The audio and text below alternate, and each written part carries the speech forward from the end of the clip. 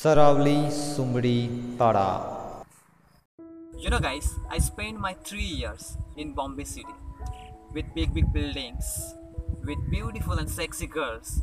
And after all of that, I arrived here in my village. Everything is peaceful right now, no traffic, people are trusting each other. And I decided, honestly, I'm thinking that I'm gonna spend rest of my life here. And what do you think, guys? Please let me know in the comment box.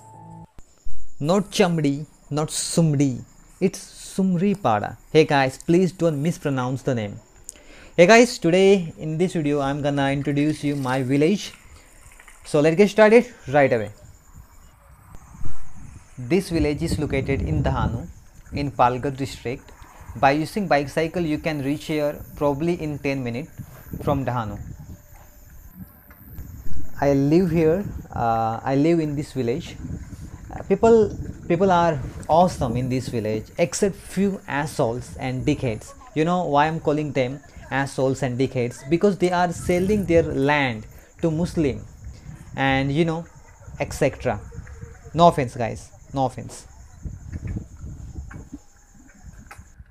Let's talk about population of this village. I think probably 120 peoples are live here. I didn't count them. I'm just guessing. I think yep, 120 or 150 in between people are live here. As you see, green grass. It's a monsoon season. This village is beautiful, isn't it? By the way, I'm son of farmer. Guys, can you see these flags? Each and every years we are celebrating Holi festival here, and I love Holi, by the way. My friends are coming. I have to stop here, otherwise they're going to use bad words against me.